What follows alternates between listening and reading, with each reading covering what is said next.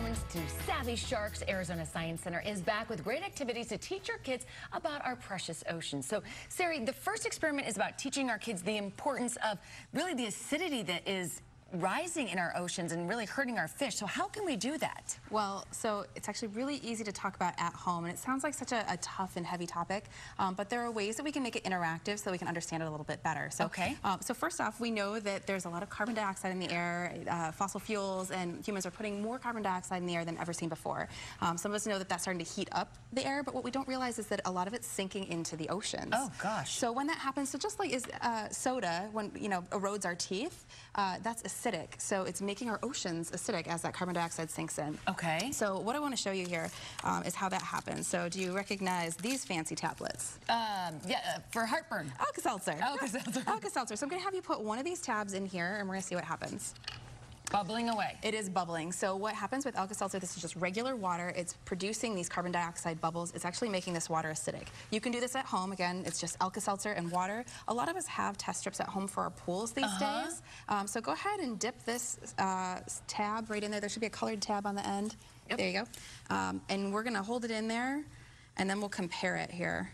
Now, a pH, if we look at the colors here, pH 7 is neutral, but it's starting to get darker towards that green here. And the more it sits, the more carbon dioxide absorbs in the water, the more acidic you're going to see it go. Okay. And if you want to test that too, you could actually use cabbage juice as an indicator, and it starts to change colors. Really a lot of fun. Very cool. And to understand why that's important, now the next thing you can do is take some shells that you can get at the craft store. Just dump them in here. And let them sit in vinegar overnight. So here's a little vinegar, pour them over. White vinegar, regular vinegar that you'd find in your kitchen. And I want you to make an observation here too. What do you notice right away? Bubbles. So this is calcium carbonate, the shells are, and it's starting to break down the shells, just like when you put baking soda and vinegar together and you get that volcanic eruption. It's starting to dissolve the shells. So here's one that sat overnight.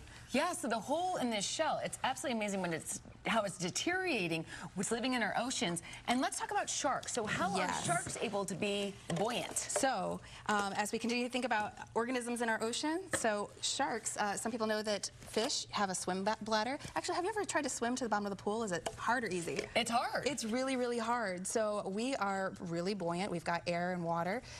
Now, if we were to fill this bottle with water, you can do this at home. Just take 2 bottles of the same size. You're just going to float the one bottle in water and see what happens. So what happened to it? Floating. It's floating.